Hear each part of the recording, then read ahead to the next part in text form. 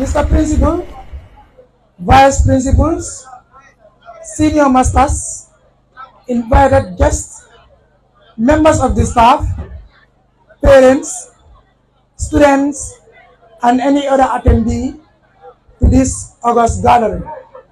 I warmly greet you all by saying Assalamu alaikum wa rahmatullahi wa barakatuh. It is indeed a great honor and privilege to be given this opportunity to deliver a thank you message to this noble school.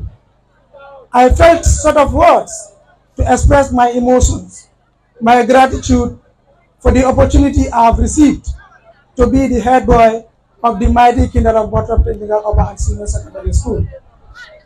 First of all, I would like to thank the entire school management who has shown immense faith in me by selecting me as the head boy of this prestigious institution and always been supportive of our initiatives and encouraged us to strive for excellence.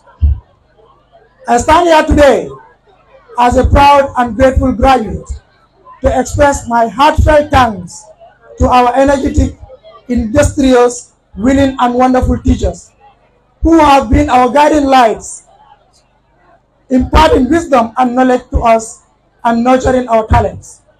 Their unwavering support has been instrumental in our growth and development. Mr. MC, permit me to recognize the presence of the invited guests who have taken their time out of their busy schedules to grace this occasion.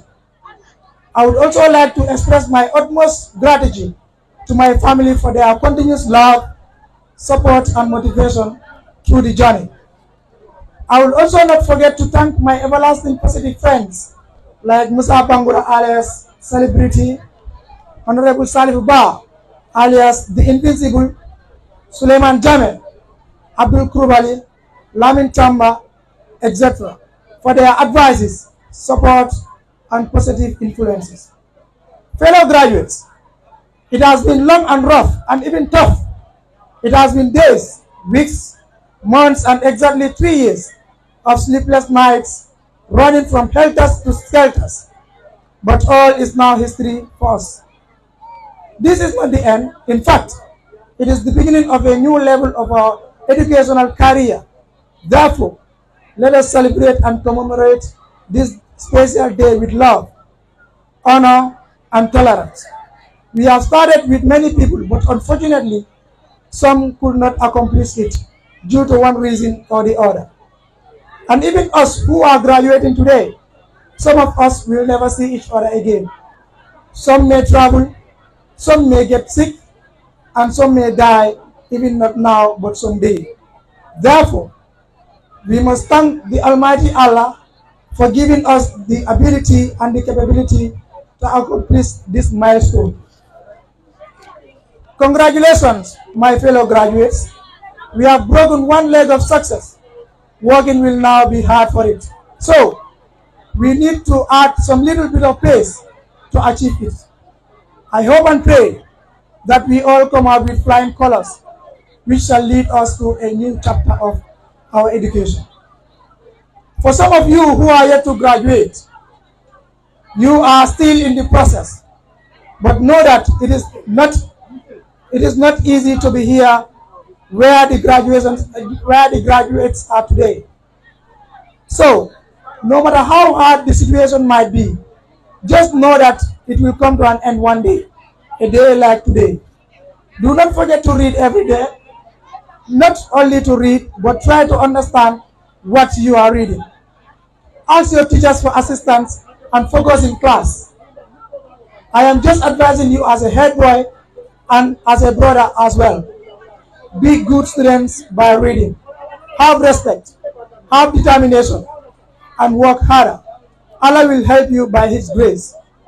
Allah says in His Holy Quran, and be patient for the sake of your Lord. Quran chapter 74, verse 7. So just be patient. As the saying goes, nothing comes easy. In fact, the one you struggle for, you respect that more than that you work not for. So be good students. I just want the good part in you. Congratulations once again, my fellow graduates, as saying goodbye is the hardest challenge, especially after completing senior secondary school. I wish you all a fruitful end in your educational career. And my final advice to my fellow graduates, let us always maintain discipline wherever we are.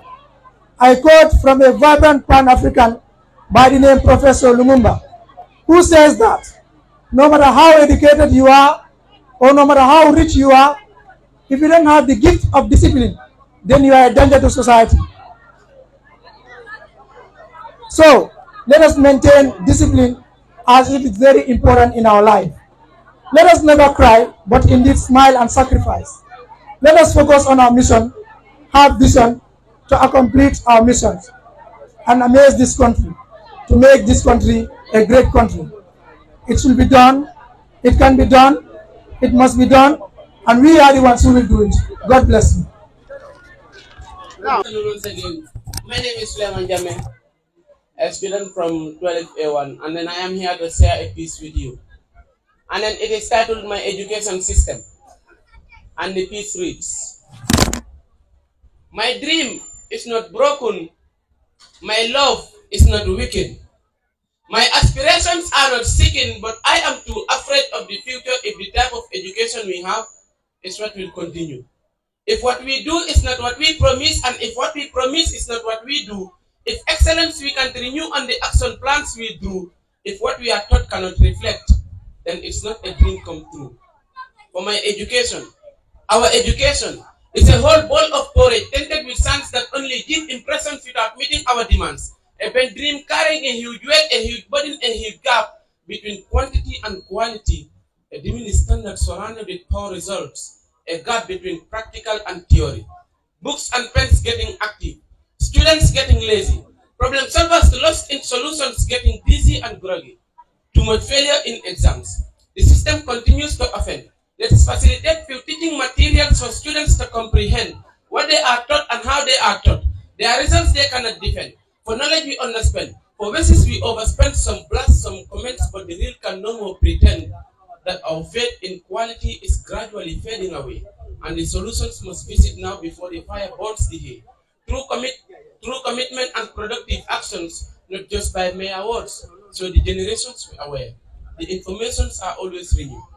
To the government, parents, teachers, and stakeholders, help us realize the saying of education is the key to success within or outside the four corners of the classroom, from the circles of Western education to the triangles of the matrices, from the squares of vocational training to the rectangles of the matrices. If this what we could, what we should, if taking care of people's welfare is what we would, so the facts are clear and our faculties are growing bigger on what should have been. If the administrators were more serious, what we couldn't have done, what we shouldn't do, and what we didn't do. If they are the same with what we wouldn't do, that is exactly what we shouldn't do. We need an education system where the interests of the students will come first, where teachers will not sell jobs because they are paid extremely less. We need an education system where the differently able will be supported, and when the discrimination is thrown on them, there will be room to get that reported.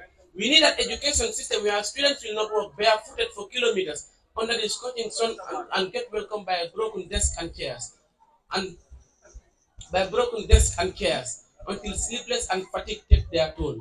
Now tell me, what could be learned in this condition? I thank you all for your kind attention.